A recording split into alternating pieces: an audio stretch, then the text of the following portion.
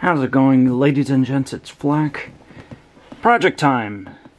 This was a very expensive, from what I remember, ASUS headset. This is a 7.1 surround sound gaming headset.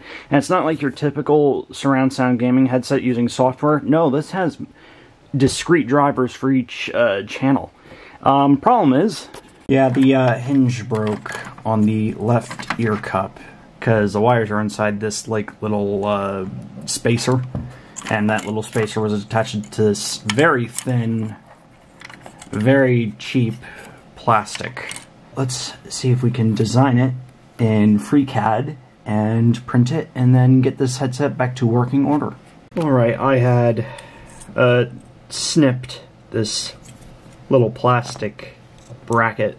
Next thing to do is to take that strange little spacer, and I'm gonna have to cut it. And cutting that was like rocket surgery. It was a little nerve-wracking. I don't want to damage these wires. Now it's a crappy picture. However, you can see where it has this rubber sleeve that goes in this little hinge socket thingamajig. Yeah, I'm not really impressed so far with this headset. I remember using it and it squeaked a lot, it rattled a lot. It was a good headset, it sounded good. But yeah, I just think the build quality is absolutely terrible on this thing. Since this was the first model I tried to make in FreeCAD, I didn't really document much. I was still toying around with it, but I've also made some engineering drawings on this part I'm trying to replicate, and now you're going to see a couple clips of FreeCAD, and I'll show you the failures and bits and pieces that I have printed so far.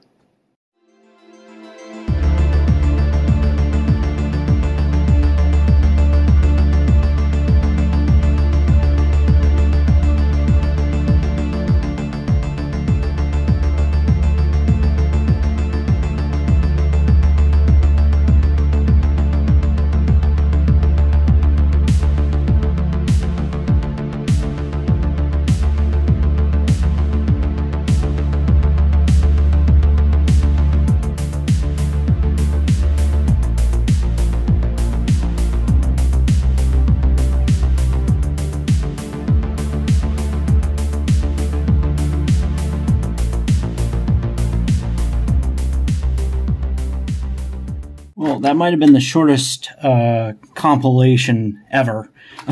I didn't record much. It was mostly me learning FreeCAD, which I'll get to a little bit later on in this video. So yeah, I've completely disassembled the headset, and I've been trying to reverse engineer this part. I've been also comparing it to the other side, which is right here, which is not broken, not yet at least. I'm probably going to replace that one as well. I have done a lot of experiments. This is one of the first where I decided to print at a 1mm nozzle, and it prints lightning quick, and this is PLA, and carbon fiber PLA, and it's quite strong and incredibly clog prone. That took quite a bit of force to break. I've also printed in PETG, which is so much stronger than the PLA, and this is carbon fiber PLA, so it is incredibly strong. But these are the most of my scraps. I think there's a couple like supports missing and such, but yes, that's about it. I try to keep waste to a minimum. This rotating hinge part was a bit of a pain in the butt to model because I had to pad multiple layers, in fact 3 layers. The good thing about that is I was able to constantly adjust this. In fact, I had this to one point where it was absolutely huge. Yeah, go big or go home. Yeah, that's way too big. But our final part, I'm going to print right now because I've touched it up a bit, and then we'll go from there. Alright, I've started this print. I'm actually doing a time lapse of it right now. 0.4mm nozzle. We are printing with PETG at a 100% infill. I want this part to be completely solid. Alright, support. I changed support settings a little bit.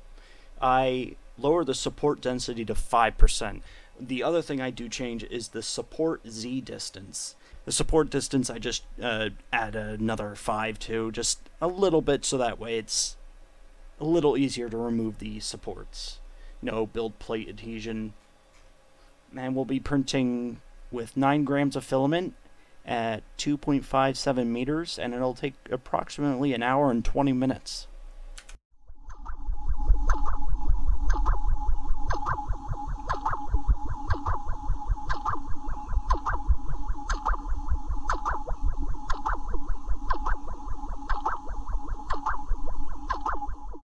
Alright, let's see if this comes off nice.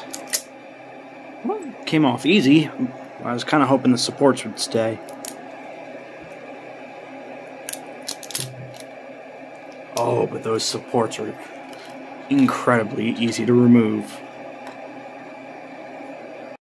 Here's the finished model. The pins are ever so slightly too far apart, and the rest of the model, I mean, it doesn't have the detail that the original part has, but it's a close enough part where I think I can get this finally fitted and working. And now I wanted to say later in this video, I would love to just make this entire thing in FreeCAD. I used Tinkercad to add some the pins and the holes, but I would really like to do that all in FreeCAD. I don't know how, and we'll continue to practice, but hopefully we can get this part sanded and cleaned up so that way it will work with the headset. So anyways, guys, thank you for watching, and stay tuned for more. Oh, that's satisfying.